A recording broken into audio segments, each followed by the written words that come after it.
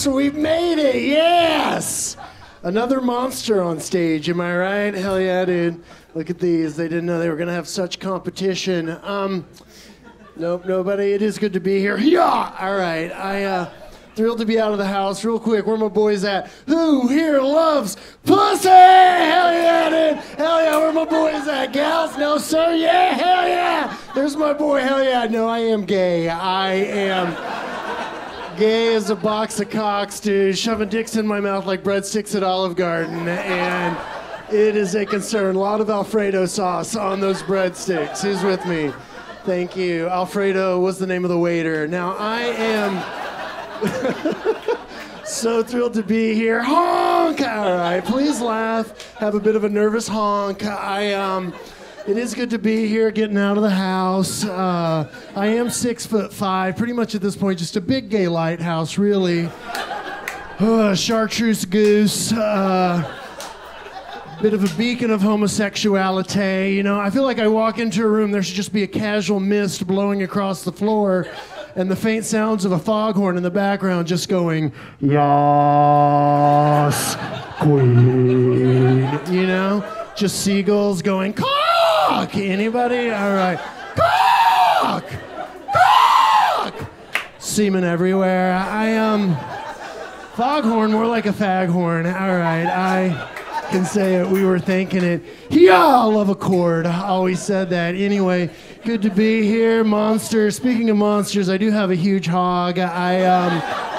Truly kind of back-breaking big dick. No, king of Hog Mountain, but no, I can't wear Magnum condoms anymore, only 64-gallon trash bags, and it is a concern. Hefty 6 sacks. But anyway, I am so thrilled to be here. It's good. I'm getting out there, having a fun time, trying to super soak these bros, you know.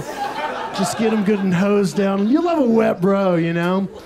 No, I am. I'm getting out there, soft cocking all over town, just exploring different Chipotles, and thank you. No, I love a Chipotle. Always trying to find my home Chipotle. But anyway, no, it's true. I'm trying to lose weight, trying not to be the creature from the Fat Lagoon, and just the president of the Jesus Christ of Fatter Gay Saints. But I am. No, I'm going to the gym. Well, I went by the gym the other day on my way to Chipotle, and I'm trying to lose weight. No, this is true. I'm on roids.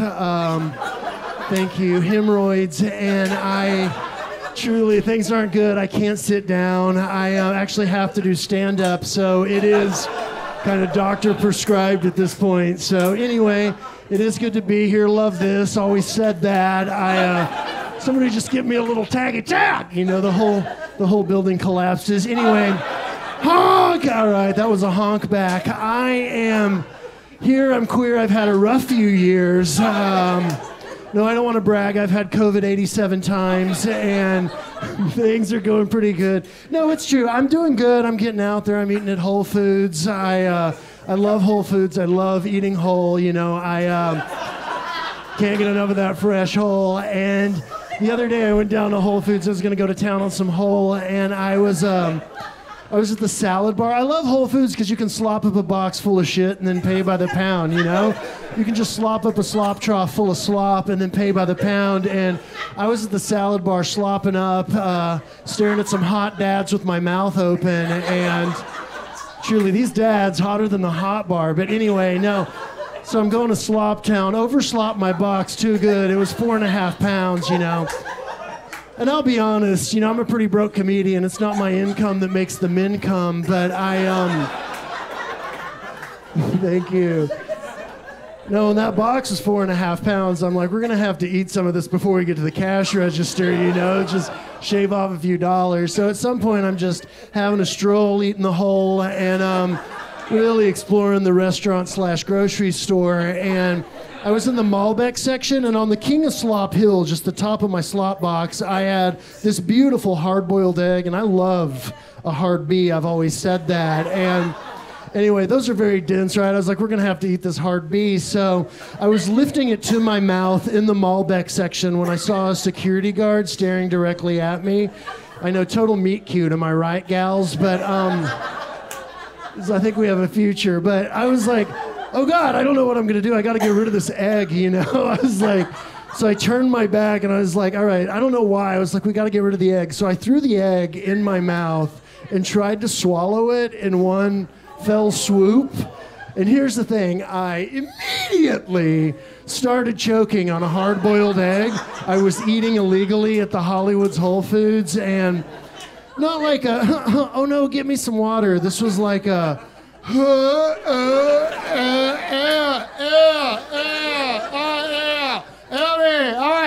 you know, and nobody would help me in Hollywood, if you can believe it. And I was like, is this a metaphor for life? I'm choking to death in Hollywood. But anyway, I truly didn't know what I was going to do. The security guard, he just left. I think he quit. I think he was like, I'm tired of these gay ostriches coming in here eating my eggs in one fell swoop. You can't fire me, I quit, he screamed. And anyway, I was like, I don't know what I'm going to do. Truly thought I was going to die. I found an empty wall, not like a can of monsters, but just like a stack of monsters, but an empty wall.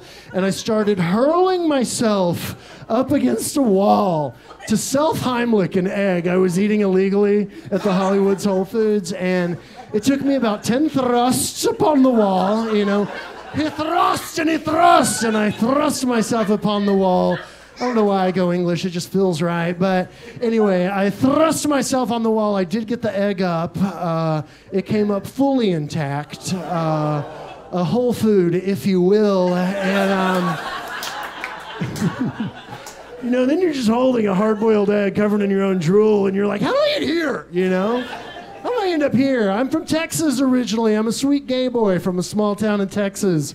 And that's not what I called myself. That's what my high school football coach called me. But anyway, people are like, what brought you to LA? And I'm like, you know, I just saw a dildo on the end of a string. And every time I reached for it, someone pulled it a few feet to the west. And that's how old Herbert Hugecock up here made it over the Continental Divide. So follow your dreams, kids. I know I did. Anyway.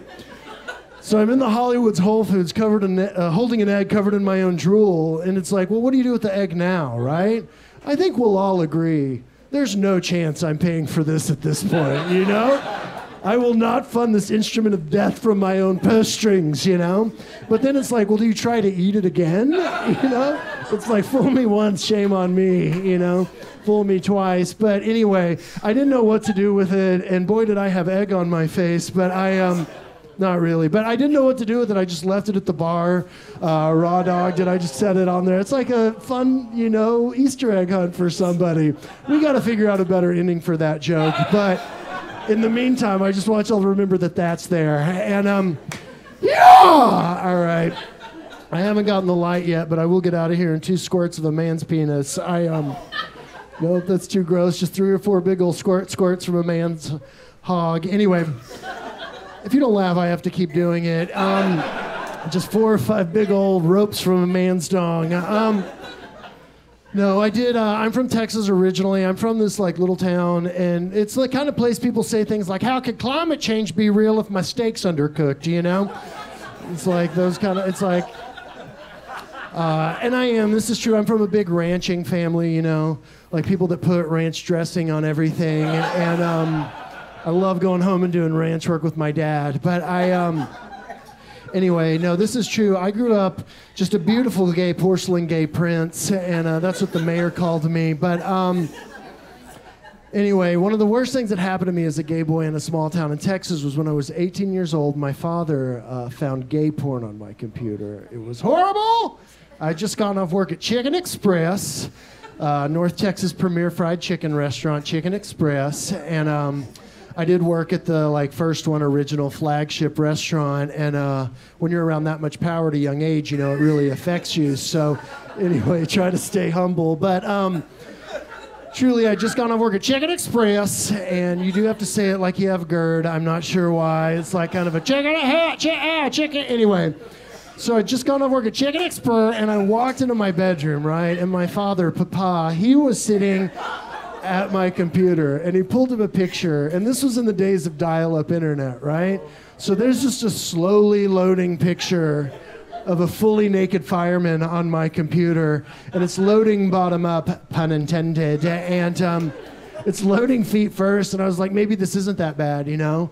But then the picture kept going, and I'm like, well, that is a rock hard erection, and it looks like his friend is holding it, you know, with his mouth. So, a bit of a pickle, pun intended, and I didn't know what to do. Obviously, I see something like that, very hard moment for me, but also very difficult moment. And I kind of walked into my bedroom and ironically turned into my closet. And by the way, you'd have thought my conservative dad, my conservative Southern father, you'd have thought he just found out that his favorite salsa was made in New York City, right? I walk in, he just goes, MK, what?